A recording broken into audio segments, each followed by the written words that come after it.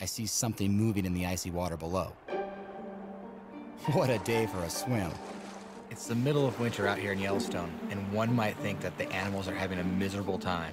But not all the animals are. I just spotted a family group of otters out here, 5 in total. And they're out here swimming, sliding on the snow and ice, and dipping down in that cold water and coming out with things that they're eating. This is really fun to watch. Otters enjoy this icy dip because they're wearing a very special bathing suit. An otter's coat has 150,000 hairs in every square inch. That's more hair in 1 square inch than on a human's entire head.